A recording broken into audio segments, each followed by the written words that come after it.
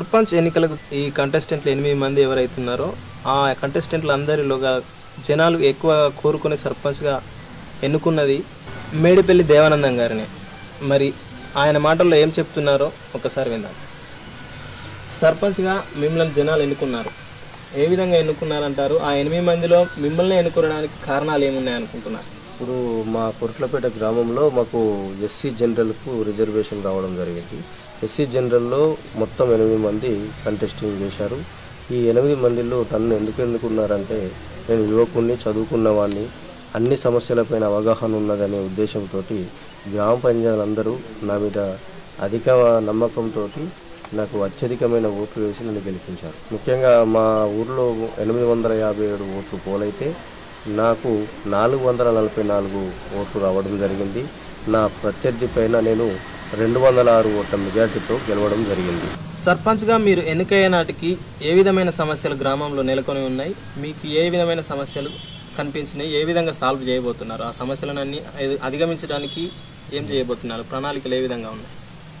నేను సర్పంచ్గా ఈ ఊళ్ళో గెలిచిన తర్వాత అంతకుముందు సమస్యలు ఉండేవి. ఊరన్నప్పుడు కొన్ని సమస్యలు ఉంటాయి, ప్రతి సమస్యలు ఉంటాయి. పారిశుద్ధ్యం కానీ, నీటి సమస్య కానీ, వీధి దీపాలు కానీ, రకరకాల సమస్యలు ఉంటాయి. ప్రతి ఊళ్ళో ఉంటాయి, అవి ఈ ఊళ్ళో కూడా ఉన్నాయి. నేను అయిన తర్వాత కొత్తగా నేను సర్పంచ్ అయిన తర్వాత మన గ్రామ పంచాయతీకి కలర్ వేయడం కానీ, ఫర్నిచర్ తీసుకురావడం కానీ, అదేవిధంగా వీధి దీపాలు తీసుకొచ్చాను. ఇప్పుడు మన ఊర్లో నీటి సమస్య ఉండేది, ఆ నీటి సమస్య పరిష్కారానికి కూడా బాగానే కృషి చేస్తున్నాను. నిన్ననే కలెక్టర్ దగ్గరికి వెళ్ళొచ్చాము. మిషన్ భగీరథ గురించి మీటింగ్ జరిగింది. ఆ మీటింగ్లో కూడా మా కొత్తపేట గ్రామంలో నీటి సమస్యల గురించి గౌరవ కలెక్టర్ గారికి నిర్ణయించడం జరిగినది. కలెక్టర్ గారు కూడా సానుకూలంగా స్పందించారు. మిషన్ భగీరథ ఆఫీసర్లకు కూడా కొరుట్లపేట గ్రామానికి వెళ్ళి అక్కడ సమస్యలు తీర్చమని ఆఫీసర్లకు ఆదేశించడం జరిగింది. గ్రామాలపై సర్పంచ్లకు పక్కా సమాచారం ఉండాలి, పక్కా పరిపాలనపై పట్టుండాలనే ఉద్దేశంతో సీఎం గారు 5 రోజుల క్యాంప్ నిర్వహించారు, ట్రైనింగ్ నిర్వహించారు. దాంట్లో ఏమేమి పాఠాలు నేర్చుకున్నారు? ఇప్పుడు కొత్తగా సర్పంచ్ గెలిచిన వారందరికీ 5 రోజుల శిక్షణ కార్యక్రమం మాకు వెమ్లవాడలో జరిగింది. ఆ శిక్షణలో భాగంగా మాకు అక్కడ ఉన్న ఎంపీడీఓ సార్లు కానీ, మన రిసోర్స్ పర్సన్స్ మాకు ఈ 5 రోజుల శిక్షణలో ఎంతో అవగాహన తీసుకొచ్చారు. ముఖ్యంగా ఇప్పుడున్న తెలంగాణ పంచాయతీరాజ్ చట్టం, కొత్త చట్టం, ఇది తెలంగాణ పంచాయతీరాజ్ చట్టం 2018. ఈ కొత్త చట్టంలో రకరకాల కండిషన్స్ కూడా సర్పంచ్లకు పెట్టడం జరిగింది. సర్పంచ్లకు కూడా ఇప్పుడు ఎన్నో రకాల విధులు కూడా కొత్తగా నెలకొని ఉన్నవి. ఇప్పుడు చెక్ పవర్ విషయంలో కూడా సర్పంచ్కి, ఉప సర్పంచ్కి కూడా కల్పించడం జరుగుతున్నది. అదేవిధంగా ఈ కొత్త చట్టంలో ఏముందంటే, ముఖ్య విషయం ఏముందంటే, ప్రతి 2 నెలలకు ఒకసారి గ్రామ సభ కూడా తప్పకుండా నిర్వహించుకోవాలి. ప్రతి నెలకు ఒకసారి వార్డు మెంబర్ల మీటింగ్ కూడా పెట్టుకోవాలి. అదే రకంగా గ్రామంలో ఉన్నటువంటి పలు రకాల సమస్యలపైన మనం గ్రామ సభలో కానీ, వార్డు మెంబర్ల మీటింగ్లో కానీ ఖచ్చితంగా చర్చించుకోవాలి. గ్రామాన్ని అన్ని రకాలుగా అభివృద్ధి పరచాలనే ఉద్దేశంతో మన గౌరవ ముఖ్యమంత్రి గారు కొత్త చట్టాన్ని తీసుకొచ్చారు. ముఖ్యంగా ఈ కొత్త చట్టంలో ప్రధానమైన అంశం ఏంటంటే, ముఖ్యంగా హరితహారం గురించి మన గౌరవ ముఖ్యమంత్రి గారు చెప్పడం జరిగింది. 40,000 మొక్కలలో కూడా ప్రతి సంవత్సరం మనం 85% మొక్కలను సంరక్షించుకోవాలని మన గౌరవ ముఖ్యమంత్రి గారు దాన్ని మనకు చెప్పడం జరిగింది. అదే దిశగా మనం గ్రామంలోని అందరి ప్రజల సహకారంతో హరితహారం కానీ, ఏ పనైనా కూడా స్వచ్ఛ భారత్ కార్యక్రమం కానీ, ప్రతి పనిలో ప్రజల సహకారంతో నేను ముందుకెళ్తానని తెలియజేసుకుంటాను. గ్రామంలో పారిశుద్ధ్య పరిస్థితి ఏ విధంగా ఉన్నది? పక్కాగా నిర్మాణాలు, పారిశుద్ధ్యానికి పక్కాగా నిర్మాణాలు ఉన్నాయా?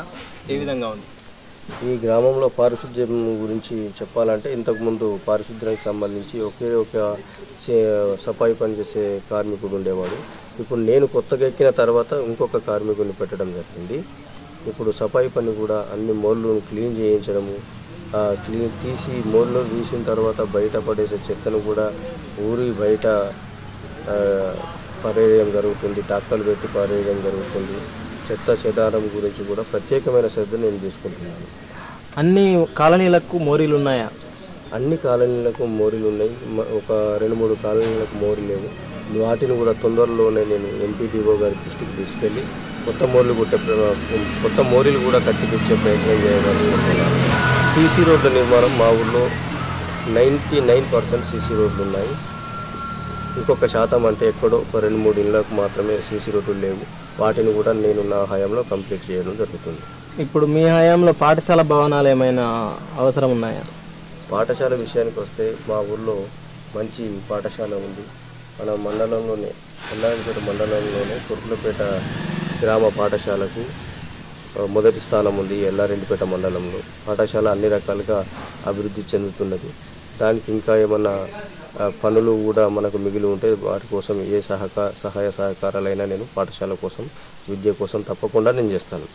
మన గౌరవ ముఖ్యమంత్రి గారు కేసీఆర్ గారు ఎలక్షన్ టైంలో 57 సంవత్సరాలు నిండిన ప్రతి ఒక్కరికి అంటే కుటుంబంలో ఒకరికి పెన్షన్ ఇస్తానని చెప్పడం జరిగింది. అదేవిధంగా ఇంతకుముందు మా గ్రామంలో చాలామందికి పెన్షన్లు వస్తున్నాయి. ఇప్పుడు కూడా ఎవరైతే అర్హులు ఉంటారో ఆ అర్హులందరికీ పెన్షన్లు వచ్చే విధంగా కూడా నేను కృషి చేస్తాను. అందరికీ పెన్షన్లు వచ్చేలాగా సహకరిస్తాను. రైతు బంధు గురించి రైతు బంధు పథకంలో మా గ్రామంలో దాదాపుగా అందరికీ రైతు బంధు పథకం అమలయ్యింది. రైతు బంధు ద్వారా అందరికీ డబ్బులు రావడం జరిగింది. దానివల్ల ఎంతోమందికి ప్రోత్సాహం కూడా లభించింది.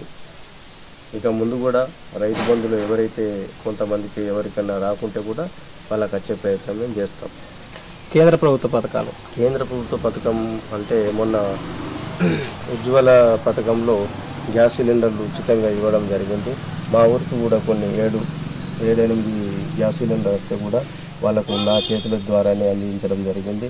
అదేవిధంగా మరికొంతమందికి రాను వాళ్ళకు కూడా లిస్టు పంపించడం జరిగింది. వారికి కూడా తొందరలోనే అవి తెప్పించి వాళ్ళకి ఇవ్వడం జరుగుతుంది. ముఖ్యంగా మన ప్రధానమంత్రి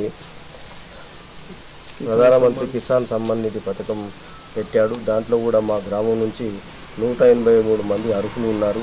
ఆ 183 మందికి కూడా డబ్బులు వచ్చే విధంగా కూడా నేను అగ్రికల్చర్ ఆఫీసర్ తోటి మాట్లాడి వాళ్ళకు డబ్బులు వచ్చే విధంగా నేను సహాయం అందిస్తున్నాను మా గ్రామ ప్రజలకు.